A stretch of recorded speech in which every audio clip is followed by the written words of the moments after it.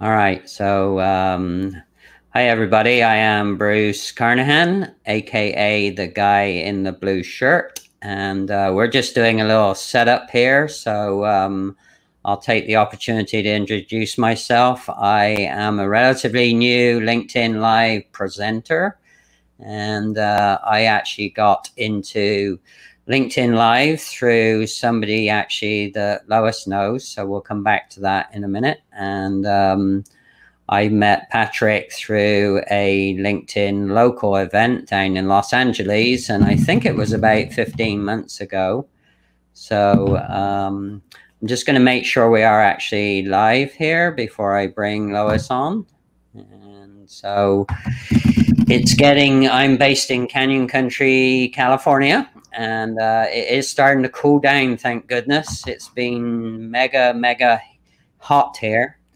And thank you, Gracie Ruth. I've got the thumbs up that we are actually seen and live. So I want to go ahead and introduce my wonderful guest today, Lois. And Lois, why don't you take the opportunity to introduce yourself and also say where you're located, and then we'll get into our conversation about unlearning from college here. Perfect. Sounds good. Thanks, Bruce. So hi, guys. I'm Lois Zhou, and I am a recent grad from Pepperdine University. I was also the TEDx Pepperdine University marketing director, formerly the production designer, so I created the stage, and I am based in West Hollywood right now, California. Right. And you actually know Patrick Ward, right? I do. I am familiar with him. You're good friends and working colleagues, as I understand it, correct? Yes. Yes. All right. Good for you. So, Lois and I, we may have a little technical delay. So if you see a little delay, hang with us. Lois had some internet issues, which I think are getting fixed this week, right? Yes, it's so much. Hey, it looks like we're good. So fingers crossed, knock on wood. Yeah. Yeah. Well, we've been just kind of warming up to make sure we had the connection here. So thanks, Gracie Ruth, for coming on. And Galen, welcome. I've not said hello to you before. So we're going to talk about some of the things. You've been out of university for 6 months now. Is that right? Yes. We're coming in 6 months and a few weeks. So very exciting. Yeah. Yep. So if you were reflecting on the last 6 months of, some of the things of unlearning, what will be the first thing that stands out for you, Lois? Yeah, definitely. I've got a whole list of things. Would be to set realistic goals. I think in high school and even in college, I think college is very symptomatic of this, where your peers, your professors, your mentors will all ask you, what will you do in the next 5 years? And I think that is a great question, but I think we're so fixated on it that we've created unrealistic goals. And so professors would say, I could totally see working at, FANG or the Big Five. And that's kind of the vision for all kids. I don't think I've ever heard any of my peers or classmates or friends say, no, I want to start small, I want to do this, and then I'll move on to that. And I think just graduating within these 6 months, I've noticed that might not be the most fruitful mindset, if you know what I mean. Right. So what would you adjust, or what guidance could you give to some peers maybe that are still in the system? What would you help them with? Yeah, definitely. I think a big lesson for me right now is obviously to piece it together instead of having one massive goal, like saying you want to be marketing director for X, Y, and Z large company or large entertainment company. That's a big one at Pepperdine. Bringing that into smaller opportunities or stepping stones is what I like to call it. I actually took inspiration for this mindset from a book by Mark Manson. What was it called? The Subtle Art of Not Giving a you-know-what. Right. And he says there's a point in not thinking you are going to reach that goal, but knowing that with each and every day you're going to be better. So doing that one little thing each day is going to get you there without you being fixated and you reminding yourself, I still have a long way to go, or how come this person's there and I'm not yet? And I think something as simple as just being a little bit better each and every day, no matter what it is, just anything, you're going to get so much closer there. And instead of being so worried or scared that you're not there, or if your overarching goal seems so far, I think is the best mentality to have, even when you are a sophomore, a junior, or even a senior. I feel like senior year is very symptomatic of us feeling the pressure and kids comparing to each other, or professors asking who's working where. And just, I think taking a deep breath and breaking it down helps so much. Right. Well, there's a lot of well-known sayings out there, some I like and don't like, but one of the most popular ones is, how do you eat an elephant, right? And the answer is one small bite at a time, right? So I prefer the analogy of, well, how do you eat, a large salad or a large meal? It's one bite at a time, right? And then the other thing is enjoy every bite along the way. So there's no point, having a real nice salad or a real nice meal if you don't enjoy the flavor between each bite, right? So absolutely, that's like the advice my mom always gave me: stop eating so fast. You got to savor every single bite, and that's what makes the meal so worthwhile. Sure. Well, like you said, the eating so fast comes from kind of the competition that's set up, right? So it's a highly competitive environment that you came from, for sure. Yeah. Yeah. So the other thing that you can do, and I had a guy last year actually that coached me, and he would say to me, Bruce, it's about, if you just aim to get 1% better per day, by the end of the year, you'll be 32 times better than you were than when you started. So, and that's mathematically true. And it's 1 raised to the power of 1, for 365 days. I think that's how it works. So, not a math major, but mathematically, you can actually calculate how much better you can be if you do it that way. So, thoughts on that? Yeah, absolutely. I very much agree with it. Again, I think that's something we don't talk about in school. It's always get to the end of your semester, get to the end of X, Y, and Z internship. Being very attracted to like an aspirational version of us, as opposed to the pieces of us that are gonna get us there. Right. The whole 1% every day makes a big difference. That's essentially who you are at the very end. That's the aspirational you. Absolutely. So I wanted to welcome a few people. Hi, Asia. Asia's also, I would put you in the category of a high potential leader, Lois, or a high potential team member for sure. So thank you. I was recently talking to Asia about that very subject, and if you go back to a live or two ago, Asia talked about imposter syndrome or imposter phenomenon, which I had not heard of before. So in our warm-up conversation, we talked a little bit about that and doing the comparison game. So what about some of the unlearning from doing unnecessary comparison games that we were talking about? Do you want to talk about that? Yeah, I think, again, school really fosters the perfect environment for making comparisons. And it's not us going out of our way to do it. It's just kind of subconsciously instilled in us. Our parents do it. I know my parents did it out of love, of course. But even it's essentially a playing field, and you have like a 360 view of everyone around you. And naturally, as ambitious students, I'm sure you have that inkling to compare, and sometimes, ironically, that comparison stops you from actually going out and doing what your body has the potential to do. Right. And that is also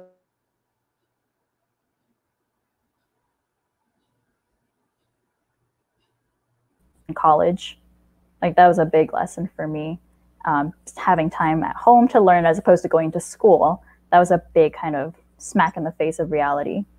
Mm-hmm. Because of the lack of structure, or what was the difference there for you? Oh my gosh, so much. Lack of structure is definitely one of them. Mm-hmm. No one could have prepared for it. And so I am very grateful for my professors who did everything they could to make sure things did go by smoothly. And losing that infrastructure kind of took away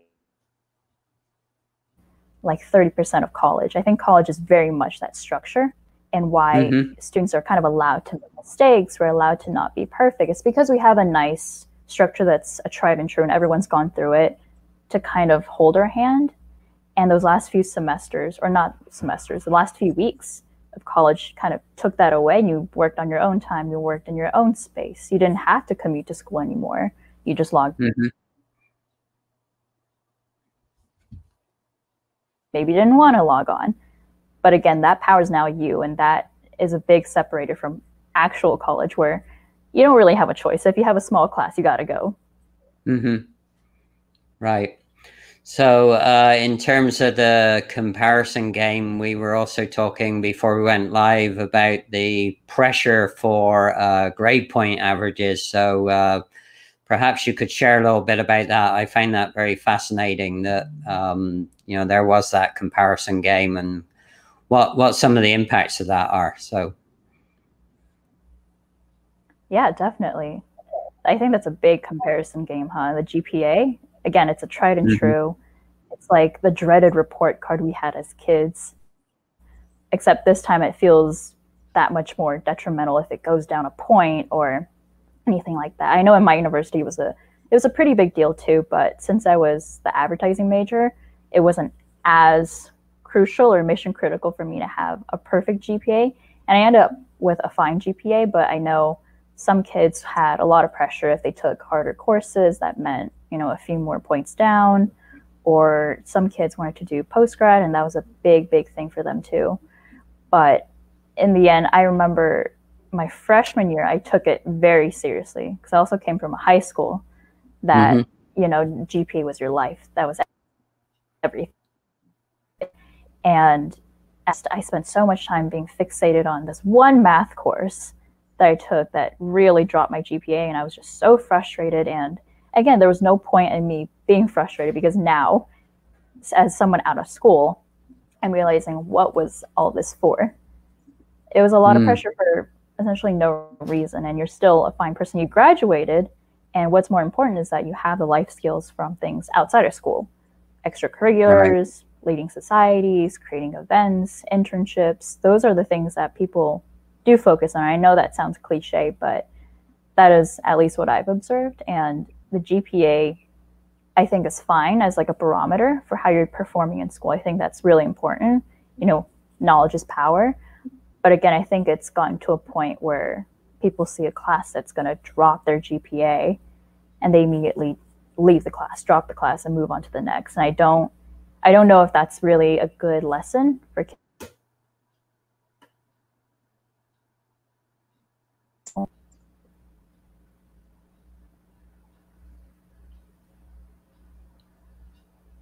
Yeah, actually, are you still there, Lois? Yes. Okay. All right. So we are having a little pause between our conversations. Apologies for that. And no worries. Good time to welcome Maria. Thank you. She's here in California as well. And yeah, if you're watching this as a recording, there is a little bit of lag time between me asking Lois the question, her answering. So bear with us.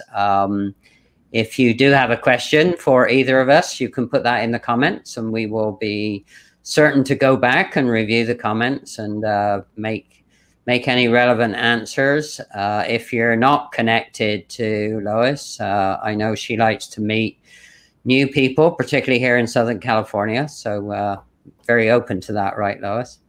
Yes, very happy to. Yeah, cool. And yeah, I think everybody I've seen on the feed so far, highly recommended connections for you, Lois, if you're not already connected to them. Really, really good people with a lot of unbelievable experience to share, and they've all become meaningful connections for me. So it's been awesome.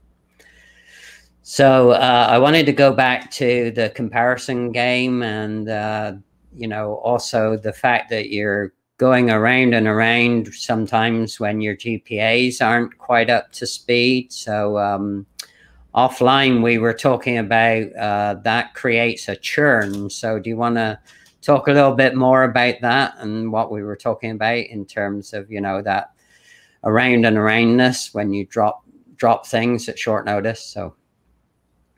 Yeah, of course. We were just speaking earlier, and Bruce came up with a really good analogy about comparisons and how that ironically does prevent you from going above, or as like having that cream in your latte and having the cream rise. Instead, you're kind of comparing it. Again, you feel a little bit daunted by no one but yourself, and you end up being at the bottom of like the butter churn, like I don't know, the Amish use, and you're essentially stuck there, and you're churning over and over, and you become denser and thicker, and you just kind of drop because it's heavier, it doesn't rise anymore. And I thought, yeah, that was a very interesting analogy to kind of consider, especially for students right now who keep comparing and feel they're not unlocking their potential essentially. Yeah, and I used to live in Erie, Pennsylvania, which is an Amish country. So I've actually tried the churn, doing the churn handle, and oh no way, it's really hard work. That's the other thing. So you imagine. end up, you get hot and you get frustrated because the faster you churn, the more difficult it seems to become. And yeah, and I love your other visual. It's like, when we go to a coffee house, if you like cream, they always say that, the good cream will always rise to the top of the coffee, right? And, yes. Yeah. And the really exceptional cream, you can put your initials in the top of it and it'll stay there for a while, right? So, yep. So you can kind of sign off on the thing that has become good, which is the good cream on top of your coffee. So what would be another thing, as you reflect back in the last 6 months, Lois, from, unlearning from college, as it were? Another big one that just kind of popped up in my mind is learning to write for the workplace. I think so many kids don't realize that writing, even emails for school and your professors, don't necessarily translate into the workplace, where sometimes your manager's going to reply with one sentence or a K signed off sent from iPhone. It's such a interesting juxtaposition, at least for me when I was younger and going to school and interning. I realized there's this dichotomy of I'd spend like 10 minutes drafting a beautiful long email, language, vocabulary, grammar, everything. And I'd get an email back that was one sentence, concise, clear and done. And that took me a little bit of a learning curve, I must admit. Sometime around my senior year, that's when I got people, approaching me being like, you don't have to write all this, this ain't school anymore. This is the workplace. People get things done. People be cogent. And I think that's something really important, even kids nowadays. When I was in my business fraternity and helping kids draft their emails, I would tell them, cut it short, take that out, add a space. And it was such a learning curve for a lot of people, and myself included. But I think that's something that the earlier you learn, the better. Right. Yeah, that's a great point, because certainly people that know me, I tend to over communicate verbally, but I've also had to learn to be brief and bulletizing. So, they say that less is more. If you can write really well and get your message across in the minimal amount of words, then that really helps people. And particularly if the person you're writing to is very action orientated, if they're predominantly an action orientated person, they don't kind of want all the window dressing and all the fluff to go with it. They just want to know, okay, what are you telling me, or what do you want me to do, or, do you need my opinion, or, whatever. So. Oh yeah, absolutely. So did you have to basically learn to rewrite again? Was it that dramatic of a difference? Kind of, yeah. I in addition to being an advertising major, my concentration was in psychology. Mm-hmm. So again, that was another learning curve where I was going from business and comm classes that are noticeably different from, say, a normal psychology class that requires, APA writing, formatting, Mm-hmm. being punctual, everything. Everything is very important in psychology. And learning how to write that was one thing. And then exiting that and moving on to actual workplace emailing was a bit of a learning curve. And knowing that it's okay to have an email that's just, say, 2 sentences. Before, it seems a little bit taboo. In school, they'll teach you, like, you have to go into detail, you have to treat the person with respect, and that's kind of implying that being short and concise isn't respectful, which simply isn't true. And Mm-hmm. unlearning the behind it was a big part of, learning to rewrite. Awesome. All right. So a little bit about a personal hobby. Do you want to share the hobby that we were talking about that you have? I It's such know an it will. embarrassing hobby. It will resonate, I know, with the people that are already on the feed for sure. So why don't you share All right. your hobby? My hobby, but also my vice, is definitely shopping. It's Mm-hmm. really bad. Even before COVID, when I was a little girl, I got this bad habit from my mom where I love shopping. I love looking at things. Pink is my favorite color. Anything pink will just automatically draw my eye. Anything Mm-hmm. that sparkles, and even today, like, my shopping has gotten to astronomical levels. Mm. And in times of COVID, it's important to find something that takes your mind off of the other things and gives you a break. And I must say, shopping is like a little burst of serotonin for me every single Mm-hmm. morning. Well, awesome. So it's amazing. I had a gut feel that you and Asia would get on, so I'm glad that Asia's on here because Asia's brand anchor color is hot pink. So how about that? Uh, Amazing. I uh, support that all the way. yeah, I thought you would. And also, she's doing an advanced degree in some subjects that I think you'll find fascinating based on your psychology major. So definitely going to be a good connection for you here for sure. Definitely. Yeah. So what does the rest of the year look like for you, Lois? Good question. I guess that's the $1 million question that Mm-hmm. everybody is asking. It is. Yeah. I don't know if I want to stay in SoCal forever. Mm-hmm. That's the first thing that comes to my mind when it comes to the question of the rest of the year or 2021. Right. And everything's a little bit foggy, and I'm not so sure what that looks like, but I think, that adds to the excitement. And I think coming out of school fresh is that chance for you to go stay to the East Coast. And I know I did Mm-hmm. that in the middle of college for me, even though the furthest state I've ever been to at the time was probably, I think, like Wisconsin. I've never been on the East Coast at the time. Mm-hmm. West Coast, homegrown my whole life, but making that leap was the biggest, I guess, blessing in my life at Mm-hmm. the time. And even to this day, it was so important and impactful for me. And who knows? I am definitely considering looking at the East Coast or even up north, maybe down south. I Right. think there's just so much more for me to explore. Yep.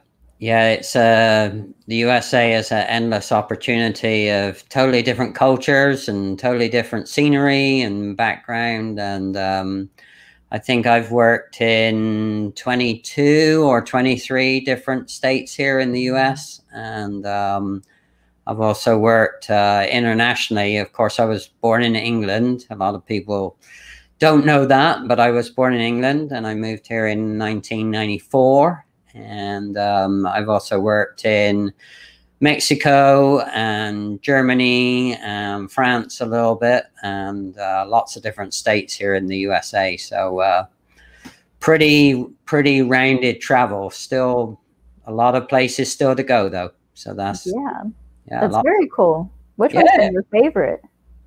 That is a great question. It depends. I know which is my least favorite, which was Erie, Pennsylvania, because there was a 6 month snow season there, and I stuck Ooh. it out for 6 seasons. I don't I used to live in an area where we got lake effect snow from Lake Erie. So on some days I would clean my car off 10 to 12 times a day. I used to do a regional job driving around. So after, I got sick and tired of the snow. It's great for fun, but if you're working in a snow environment, that wasn't not for me. So I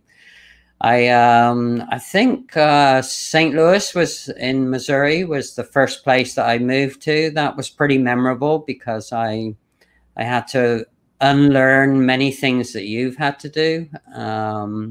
And basically, I had to relearn a complete new lifestyle because every system is different here in the USA. Even though we speak an English language, the systems are completely different between Europe and here. So yeah, a lot of unlearning, and it took me 2.5, almost 3 years to figure out all the unlearning and the relearning. So it was a pretty major challenge for me, for sure.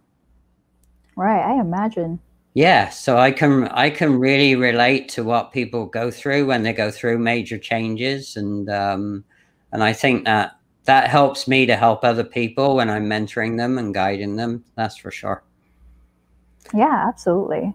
So we're kind of coming up to time here. Not that we had a specific time limit. Some passing thoughts you'd like to share, Lois, and then also how would you like people to get a hold of you?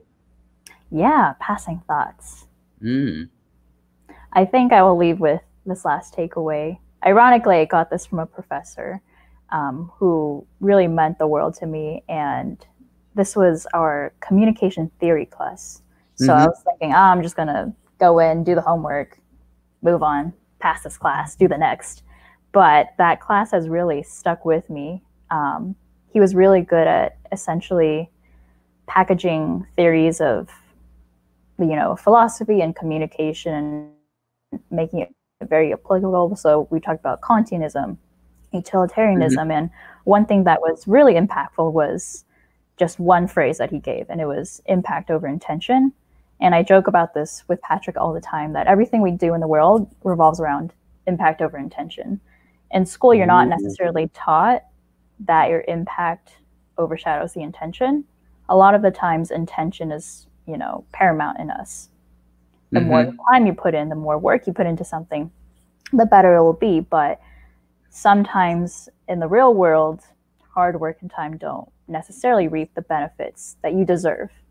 And I think that's a big thing too. You can always have good intentions when doing anything for yourself, for other people, for a boss, but really it's that impact that matters, in the business world. It's your results versus efforts. And that's why people say work smart, not hard. Right. Because again, it's your efforts and it's the results that's going to really impact you and the rest of the world ultimately. And so that's just been something that stuck in my head for a while. Right. And a very good lesson to learn. That is awesome. So if somebody heard that and can type it into the comments, impact over intention, that is such a powerful thinking process. And yeah, of course, I'm into simpler, faster, better. That's what I do. I try and live that life, simpler, faster, better. So yeah, I have somebody I work with regularly, and he says, Bruce, don't confuse, effort with results, right? It's about getting the results and getting them in the most effective way that you can, and making sure you don't waste process, steps, time, and money. So that's what I'm doing. Yeah. So that's that, working smart, not working hard. It's, do it with the minimal amount of process, steps, time, and money. And but I hadn't thought about impact over intention. So I'm actually going to put that. I have a vision board behind me. See, I'm actually going to. Very cool. That's my, you talked about long-term plans. That's my long-term plan on one board. So if I may, I'm going to steal that one and put it on my board. Please do. It's a gift that keeps on giving. Hey, and maybe you should create that as a hashtag impact over intention. That would be cool. That would be cool. I've got to get my professor Bert Ballard. I believe he's on LinkedIn too. Oh, okay. Great guy, taught me so much. Yeah. Sure. Maybe you can go back into the recording and add that credit. That would be awesome to give him credit. Yeah, definitely. Sounds good. Yes. So celebrate others.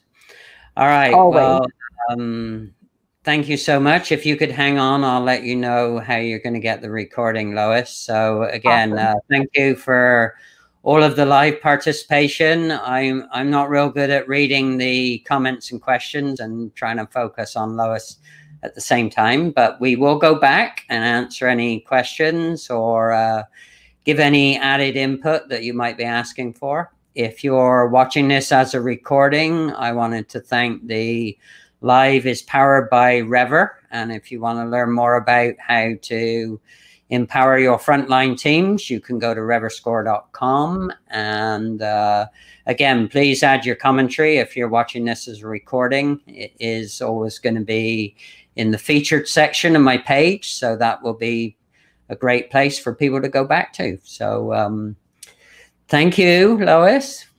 Thank you. All right. So if you could hang on, say goodbye to everybody. Goodbye, everyone. Thanks for stopping by. Yeah, great. Good to see you.